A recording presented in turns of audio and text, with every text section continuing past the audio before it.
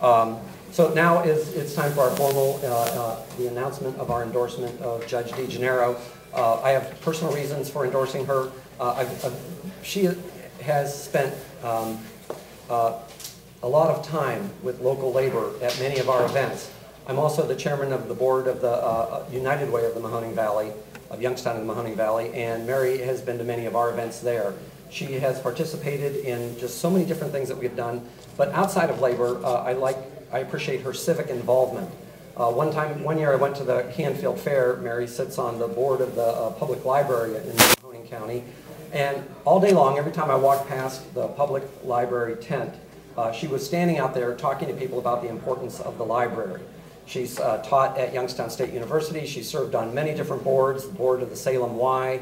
I'm not going to read her entire resume. It would take too long. We don't have that much time today. But I've always been impressed. The thing that unions look for, we want fairness, we want honesty, we want people who are going to look at every side of the issue and be impartial. We really want that, and that's what we have found in Mary, a person who has a stellar career as an attorney, as a judge. She has a great record that we've examined closely. Every group here has met with her and looked at the decisions she's made, and we know that with Mary we will have a person who will represent the needs of our valley on the bench. She covers a large territory. I think it's 8 counties. And so you know, we're also, we've talked to representatives of labor in those other counties outside of our jurisdiction and found the same feelings for Mary and the same thoughts. And so, you know, we're very proud to offer you the labor endorsement. So I'd like to turn it over to Mike Aurelio to say a few words. Mike? Okay, I'm Mike Aurelio. I know they told me, I don't know whether it was 2 or 3 minutes or 23 minutes, so we'll take it for this way. People are hungry too. Yeah. Basically, I represent the CMT UAW CAP Council. CAP Council is the Community Action Program.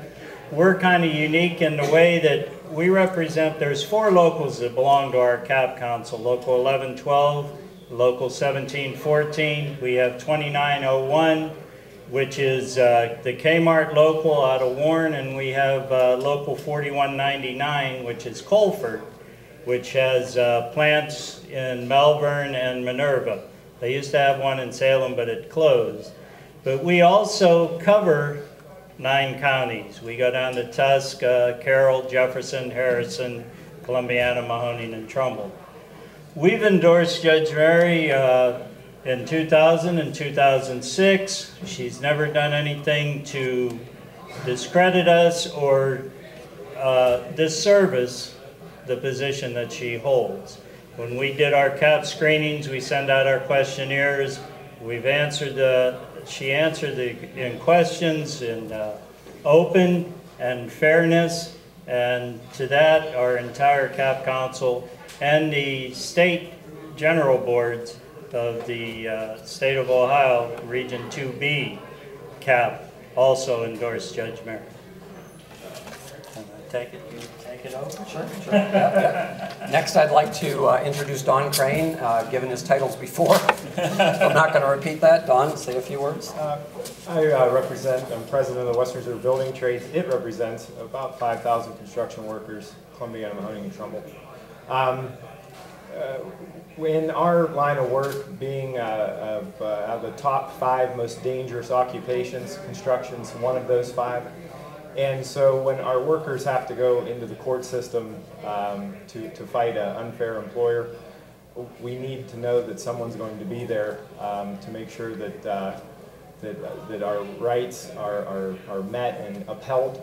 And having a judge like Mary DeGenaro in the Court of Appeals is exactly the person that we need for that.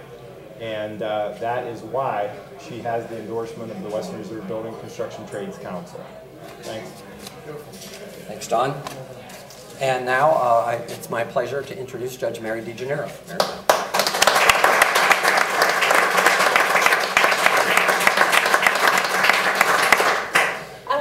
All 6 labor organizations, their affiliates, and the men and women they represent for their endorsement and confidence that they have in me to continue to serve as a judge on the 7th District Court of Appeals.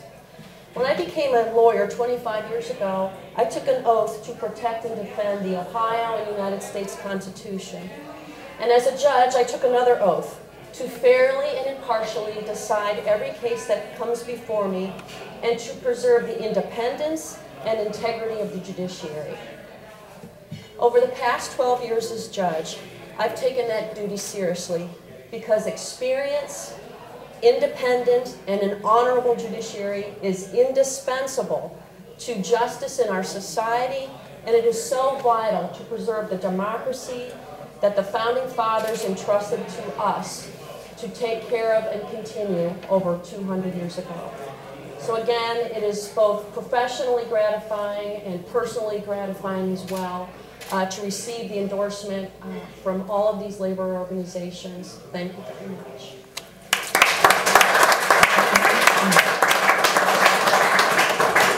I'd also like to recognize Mary's treasurer, Attorney Ted Roberts, who many of us in labor deal with. We found Ted to be an honest and decent, fair guy.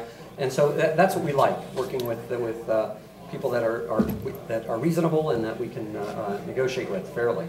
We appreciate your help with Mary. I'd like to thank all the unions that are here. You know, with all of your support and you know, unions across the state. When I met with Tim Berga from the state AFL-CIO, and he went over Mary's you know, record and you know, thoroughly questioned us about her.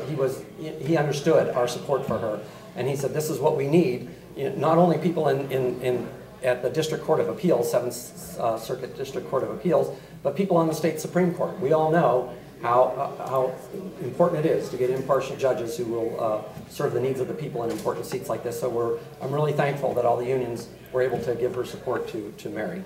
So thank you so much for coming.